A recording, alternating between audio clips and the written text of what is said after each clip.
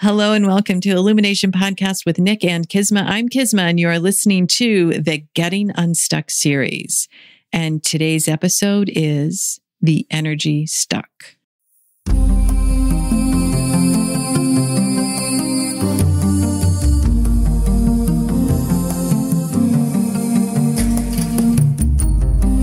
Hello and welcome to Illumination Podcast with Nick and KISMA, bringing you ancient wisdom for modern day success so that you can have the mindset to get your life and business set. As always, thank you for tuning in. And if you're new to the podcast, take a quick second to hit the subscribe button in iTunes, SoundCloud, or Stitcher. If you want to get the inside info for this and every episode, as well as some free gifts, go to illuminationacademy.net/podcasts. And now let's dive in to get your mindset for your life and business set.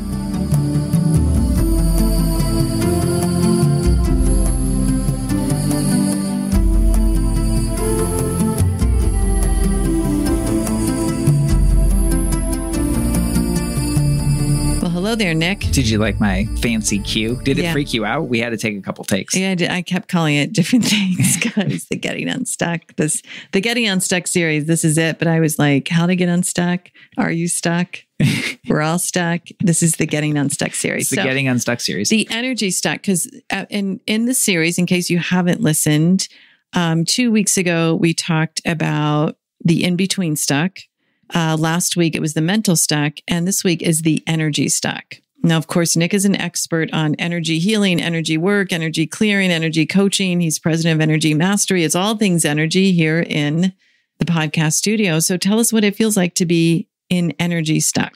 Well, energy stuck shows up on more subtle ways, but also really obvious ways, but people just don't think it's energy stuck.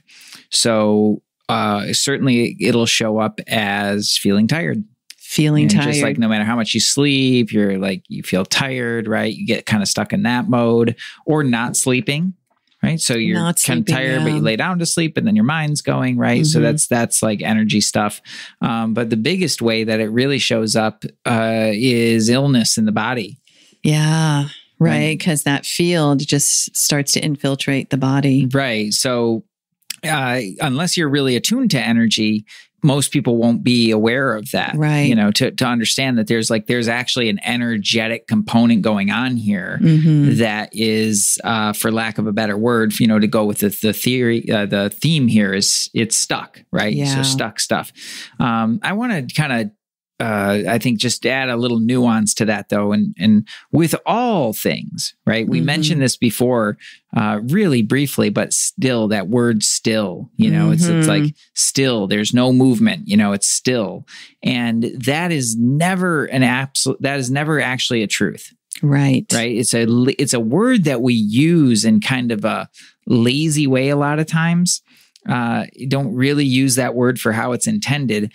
And we say it's still this, I'm still that. That really holds it, man. And it's a way of trapping things in, just trapping the issue in, trapping the whatever that thing is, trapping that in its place. And that's where it starts to feel really stuck. Yeah. And the truth of the matter, particularly with energy, but with everything, is that it's always moving. Yeah, right? It's always moving. It's always changing. Yeah. Your body's not stuck in anything. Your body is constantly replenishing, revitalizing. The energy is shifting. The cells are regenerating. All the cells, are regenerating all the time. Right. We talked about that mental stuckness where that often doesn't really necessarily feel stuck because there's so much activity up there, but how to see some of the underlying patterns. That's ninja stuff, by the way. Like that's very, very, very important to be able to see those patterns. Completely. Right. I think too, with the energy stuck in the body, illness, but also gaining weight. Oh, sure. Yeah. Like gaining weight, just like the energy's not moving, the body's not processing. It's really interesting. Yeah. So I think, when we talk about energetic stuckness, that like the idea is to just immediately go to some kind of energetic thing. I'm going to do like a magical kind of thing, and then my energy is going to be unstuck and everything's going to be all better. Well, there's a little bit more of a process to that. Okay. Tell us. So we don't go get our energy cleared right away. Well, if you're feeling fatigued, you do, like you definitely want to have your energy cleaned up. Like that is definitely part of it. And having somebody like that really knows how to do that well around you and having access to that person, that's a really good person to have access to. Mystic next door on Instagram is Nick, or hello@illuminationpodcast.com. Yeah. Happy to help. Happy to help you with that. But in everyday kind of stuff.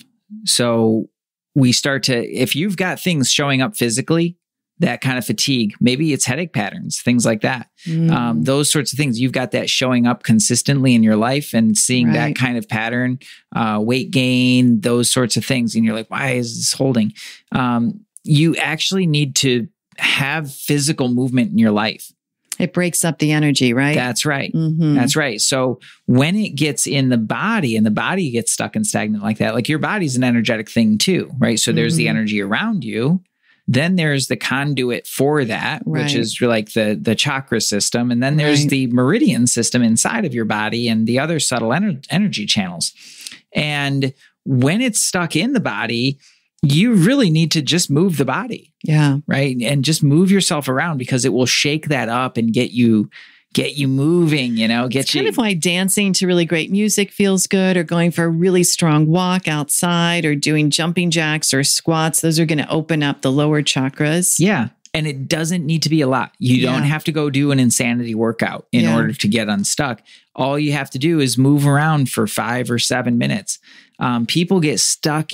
Like if you look at it in the microcosm during a day, where you're working on something and then all of a sudden it's like an hour later and you're off on some tangent and you're like, wait, like what happened?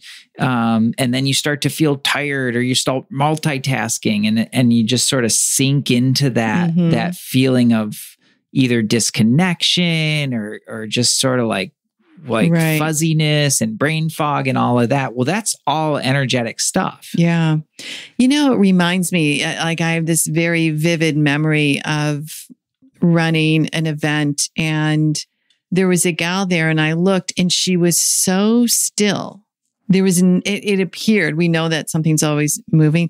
She was so still and so stuck. It was almost as if she wasn't there. Oh, interesting. I would like to talk about that. Can you address that? Because it was like, and I remember saying, are you all right? Like, what's happening over here? Because it was just like nothing was happening, even though we know things are happening. Big complete stuckness. Yeah, that's really interesting. That's it's an energetic hide. So this is a really interesting thing where somebody will be doing all the things. Yeah. Right, they're present. That person was there. They showed up in the room, which is a miracle. By the way. It is. Like, that's so cool.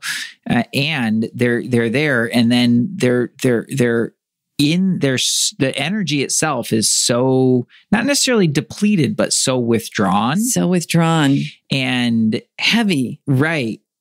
And even her physical body was not moving at all. It was almost as if she wasn't breathing. But so it's like, okay, you've gone through all those steps to get there, and then you're hiding in plain sight. Right. And that's an energetic hide. Yeah. Right. And in that, how that looks and sounds is when you're talking to somebody and they can't hear you. Yeah. Like you've probably all had this experience where you're saying the things, you're saying the words, and they literally just can't hear you. Right. Or that's fuzzy. They can't understand what you're saying. Like there's an energetic component going on there that you're either you or them are hiding. Right. And best to always just deal with yourself. Right. Okay. Well, something needs to shift here. Just to go off on a slight little tangent with that one, the best thing that you can do is slow down and take a breath in that situation and then get the communication going. That's where you start to ask and use, what do they call that? Reflective? Is it reflective language? Yeah. Reframe. I hear you say this. Yeah. That's what you said. Yeah. What I understood was X, Y, and Z. Yeah. Did I get that right? Is that, and then you get the communication going in a different way, and everybody slows down and they can hear each other. But what is happening on an energetic level is that all of a sudden those little barriers, that barrier of perception started to break down, and then the exchange could start to happen. Right. It's kind of cool. So the other thing I see that happens when someone's energetically stuck is they stop breathing. Oh, yeah. I mean, not literally, but the breath becomes very shallow. It's not present. Yeah. Can you talk about that? Well, that, again, it gets back to the physiology of it, right? So that's a link that a lot of people miss with energy. They think that the energy is all out there or all in the chakras, but it's actually it needs to be connected with the physical body. Yeah. And that's exactly what the breath does. So we use that 6-3 pattern. It's taught in my video series, which is really fantastic to have. There'll be a link in that in the show notes. Yeah, make sure you get a link to that. illuminationpodcast.com. And that breathing technique is incredibly beneficial because it gets the subtle energy channels moving as well. So you move your body to get the body systems moving, right? And the energy in and around the body you start to shake it off and break it up a little bit. And then the breathing helps to get those subtle energy channels moving. And you're absolutely right. Like that's the first thing, to go back last week, I can pretty much guarantee when I was like looking at like all the different audio drivers and I'm trying to figure out like, okay, the signal's going here and then it's going there. And well, what about this? I can guarantee you that I was not breathing through that. Right. Right. The hindsight's 2020. I had a couple of revelations from that episode that we recorded, of just little things that I missed along the way. And that was definitely one of them. Yeah. So cool. Because we want to, when we start to feel stuck, it's a funny thing. Do you remember when you're playing in an orchestra? Maybe I had this experience more than you, because you played in really great orchestras and sometimes I didn't. And the orchestra starts to go a little sideways. Yeah, I've been there. And then what happens, right? Everybody starts to rush. Everyone starts to rush. It's like, I'm trying to get out of this. I'm trying to get out of this. Nobody drags. Yeah, nobody drags. The whole orchestra starts like rushing and making it faster and harder. Right. And so that is often what happens when we're in a stuck pattern is our mind starts to really go, but our actual energy doesn't. And so there's that disconnect. And that's where the mind is the wheel, right? Spinning in the mud of the energy. Oh, so true. Yeah. So what does one do? Well, the two things that we mentioned, first and foremost is the moving. Get up, move around. Move the body. Move the body to move the energy. Because energy does come first. Right. Yet we can also move the energy when we move the physical representation of it. Right. Well, the body is energy too. Right. For sure. That's what I meant. Physical representation. Yeah, it's in a different form. And so we're moving we're moving the energy. I also teach a series of exercises that are specifically designed to release and unlock the energy in all the different systems in the bodies. What's the link to your videos? Let's just blurt it out right here. Well, if you just go to nickhansinger.com, it'll be up there. Okay. And we'll have it in the show notes with illuminationpodcast.com. Yeah. I think I'll put some featured things up there. Okay. I haven't. Yeah, I'll probably just put some featured things. It'll have the the sound healing from last week, and I'll make sure that this video series is up there because it's really important. And so those exercises are taught to unlock the systems of the body and get the energy really moving. So that's number one is you want to just move your body. Secondly is you want to start breathing. Just start taking that 6-3 breathing pattern in a measured tempo. Right. So you're controlling the breath, not the breath controlling you. And we want you to watch the videos, but just as a quick refresher, it's through the nose, inhaling for 6 counts slowly, holding at the top for 3, through the nose, exhaling for 6 counts, slowly holding the bottom for 3. Yeah. And repeat at least 3 times. Yeah, that's the basic pattern. There's some subtleties to it that are kind of important to making it work really efficiently. But if you just start with that, that's a great place to start. And then you can check out the videos and, get into some of the more nuances of it. Yeah. Yeah, that's great. So those two things are really big with the energy. Yeah. And, I would come back to as well, like sometimes and this is why it's purposeful now with the whole COVID and the quarantine, sometimes we have to change our surroundings to change the energy that we're in. Right. Go for a walk, the movement, go for a drive. If you can, when travel comes, I was reading Florence Scovel Shinn the other day, and she's like, sometimes you got to go on a trip. Like you got to take yourself out of where you are, change the energy and go somewhere. And it kind of ignites your intuition and brings in more. So when it's safe to travel again, change that energy about you as well. Hey, I'm really glad you mentioned that, because environmental stuff matters. It totally matters. So what's happening now with so many more people working from home, that work stuff it's a very mental energy, and mental energy can be quite thick and sticky, particularly if there's stuff around it like stress or anxiety or just like really heavy think kind of stuff. All right. Well, now that's in your home. Yeah. And it's all over all the devices and that whole area that you sit around. I'm not even exaggerating. Yeah. Like it just gets around all of that stuff. And then you sit down in that and you spend, however much time you spend in that, and it never really gets cleaned up. Yeah. So what you want to do is two things that are really, really helpful for this. One, buy some incense. Yeah. Not super heavy or anything like that. Just get some, we love this website, Nippon Kodo. Oh yeah. Oh my gosh. Yeah. Get ready to spend some money on incense, everybody. Yeah. Like the incense is beautiful and it's so good. It's clean. It's clean. And their marketing's good. Yeah. Like you look at it and you're like, ooh, I want that one. Yeah. Like, ooh, the floral series. Right. Yeah. The wood series. So get some incense, because that helps. It does a beautiful job of cleaning up the energy of the space. Diffusers are nice and they totally work. They kind of work in a smaller area where an incense will really get a much broader kind of spectrum. Yeah. The second thing is, if you really want to get, crazy with your energy in that, is you take a handful of salt, you put it in a bowl, and you add some water to the bowl. And then you set that under your desk. That's a great idea. Or somewhere where you won't kick it, hopefully. Yeah. It can be in the corner of your office. Yeah. It just draws the negative energy. Yeah. It gives a place for all that stuff to go. Yeah. But what you want to do is don't leave it there until it evaporates.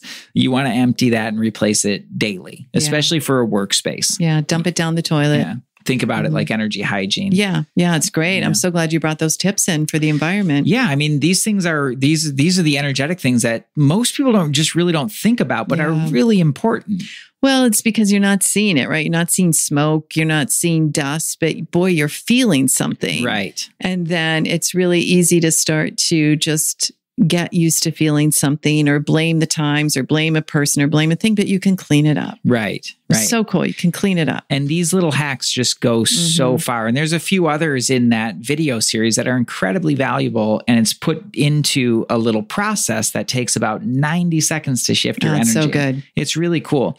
But one last piece in our last few minutes here, I kind of wanted to just talk about is, when you think about your energy, right? Certainly there's the body stuff that we talked about, but that energy around you, they say, some people call it an aura. In energy mastery, we call that a strata. It's a container. It's your energy container. And when that is dirty, that is how you're viewing and perceiving and interacting with the world. You're seeing the world and you're perceiving it, and you're interacting with the world through that muck or whatever that is. And when that is not cleaned up, that will affect what you see. It'll affect how much you're able to see. It'll definitely distort vision and perception. Yeah. So the more that's cleaned up, the more free we are. But when it's real mucked up, it's no wonder, everybody, that we see the same things. We think the same thoughts, attract the same things. Why? Because it's that same frequency, right? And that's really the whole key with energy mastery, is about cleaning all of that muck off. Right. You clean up all the stuff, and then you can see more clearly. Like that was so cool to see. I had a student in this weekend, and she thinks she's really new to the energy stuff. She's been around it, for a while, but yeah, I feel like I'm new, to it in a certain way. But anyway, to see that start to get cleaned off for her, and she's like, I'm energized, I'm motivated, I have, I have ideas, so cool. It's like the creativity. I know. Yeah. And you just wouldn't think that a subtle thing that was kind of what cracked me up. She's like, I just can't believe that I can do this. And then it creates this really tangible shift for myself, right.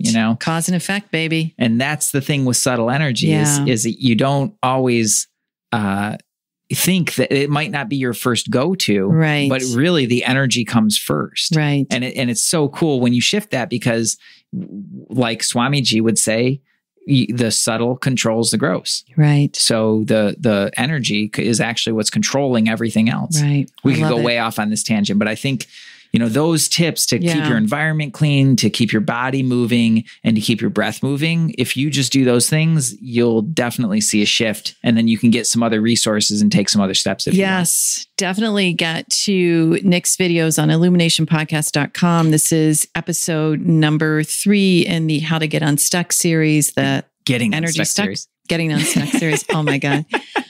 Energy Stuck, or find them on his website, nickhansinger.com. Hey, email us, hello@illuminationpodcast.com. If you're interested in one-on-one work or trainings or whatever, we've got so much stuff going on.